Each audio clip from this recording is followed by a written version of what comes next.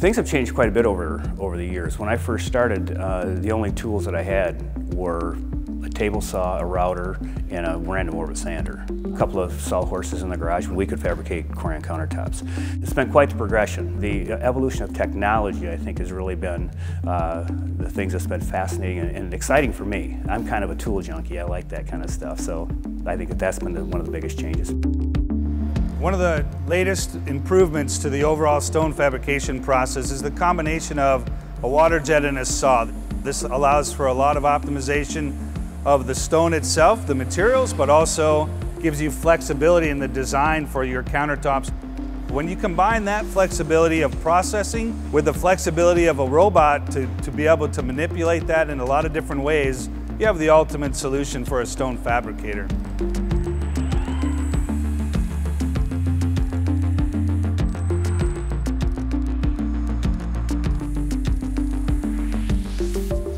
There was a local customer, Lakeside. They actually were using traditional equipment and were going to be building a state-of-the-art facility. So when they visited BACA, they were able to go to several fabricators that are running BACA solutions right next to traditional equipment and talk specifically to other fabricators who could speak to what the differences were. And when I started looking at it, they're saying, well, the maintenance program for this is you change the oil every 5 years. And I'm like, get out of here. And they're like, no, seriously. So I really started checking it out, and then they had my attention. I had to look at it. We live in a very abrasive environment in the stone industry. When you cut the stuff, you have a quartz dust basically, and it's very, very fine. Everything is cut wet, so we're able to suppress the quartz, but having a foundry-grade KUKA arm is not going to be susceptible to having that stuff get into it and start eating it up. That was very attractive to me.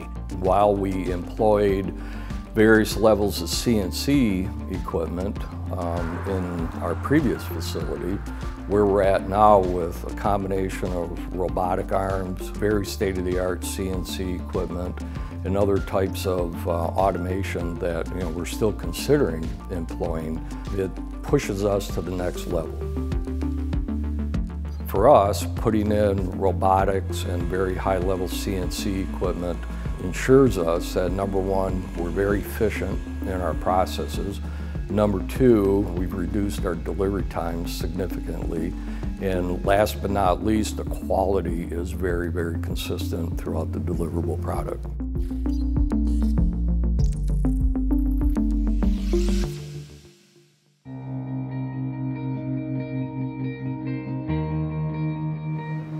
Lakeside is operating 2 dual-table RS202 SawJets, which is an engineered solution that has the KR210 robot.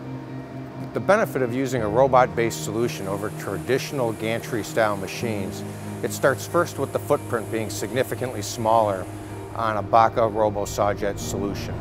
Secondly, they're able to be cutting on station 1, and while you're cutting on station 1, you're actually loading and unloading on station 2. So this allows you to mask the processing time, which significantly increases the output of the machine. The technology that the robot brings to the SawJet process is very unique in that it's a reliable mechanism. The accuracy of the robot over time, it does not wear out as much as traditional equipment. The maintainability is higher. The ease of use that we have with the system is very nice. The robots are a standard tool to be applied to solve different problems, and they're a very nice tool for the SawJet process.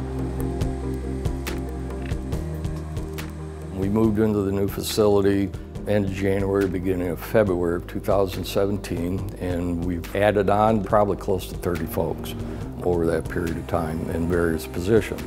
One of the things that it's done is it's pushed the skill set and the knowledge base of our people upwards.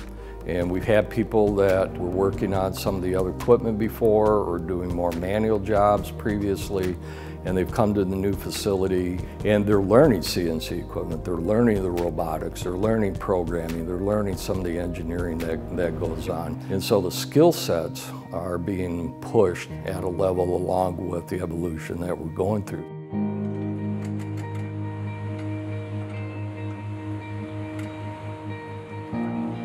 BACA Systems uses the KUKA robot because of our experience over the last 30 years.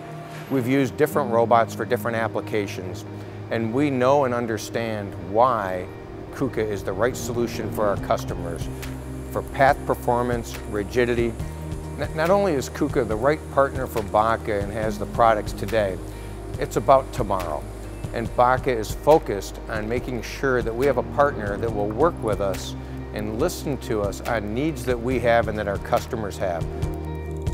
Well, I'm an engineer, and I started off in the special machine business, custom machine business, and automation business. You know, I've seen a lot of changes over the years, and quite frankly, where we're at today, the players have changed very significantly, and those who have chosen to continue to push the limits of technology are still here and still advancing like KUKA.